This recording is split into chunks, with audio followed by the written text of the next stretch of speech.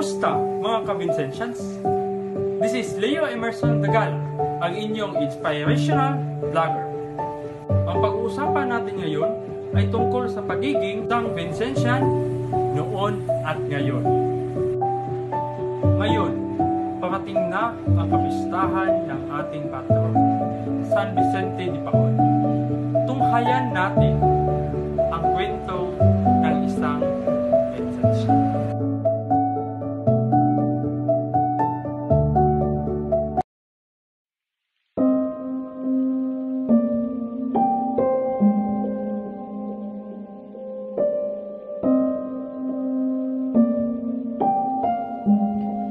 It's interesting that the things we cherish most are the same things we walk right by.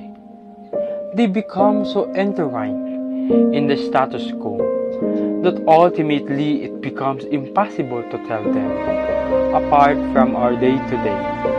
That is impossible until things change.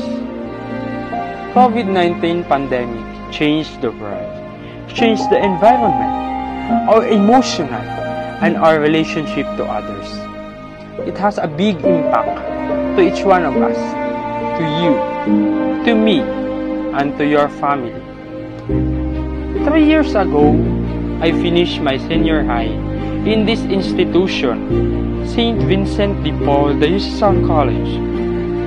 I witnessed how the teachers teach us in order for us to be successful someday. I see grade school students who are playing in the open court with their friends.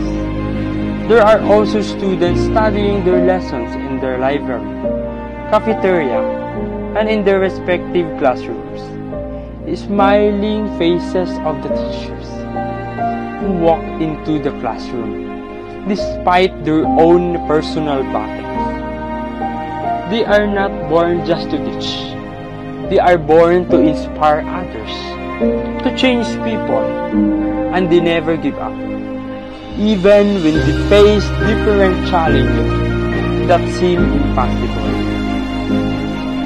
No matter where you are, or whether you are a student or an employee, your life has changed dramatically amid the COVID-19 pandemic, where social distancing is the key.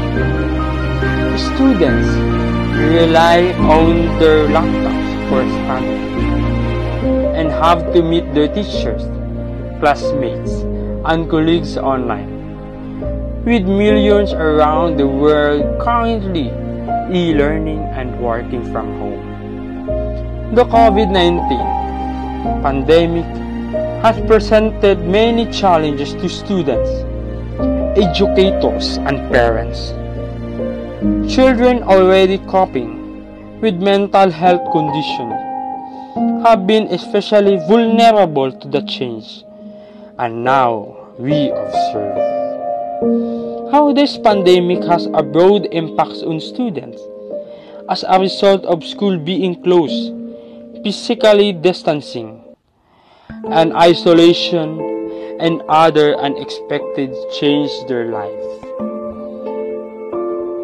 Because, as it turns out, the things we call life, it has a saying. There's a saying, you never really knew what have until it's gone. Sometimes, it takes the most abrasive of reminders, the harshest of time, to help us recapture that perspective, to lift us up and show us what we had previously failed to see. And while our darkest moments test our strength, they push our boundaries, even transform our reality, they can also be the bridge that leads us exactly where we need to be. They remind us that sometimes it's not about how we spend our time, but who we spend it with. It reminds us how humanity is bigger than the sum of its parts, and it takes just as much energy to build up, and it's just to tear down. It reminds us that no matter where we live, what we speak, or who we pray to, we're not so different after all. A tiny candle flickering in the night that will eventually grow to light our way, because that road to tomorrow is paved with hope. There are many students as the stories untold, but it is gone because this pandemic changed our lives. Myself, to you, and to your family. My friends, be a motivation to others. God bless us all.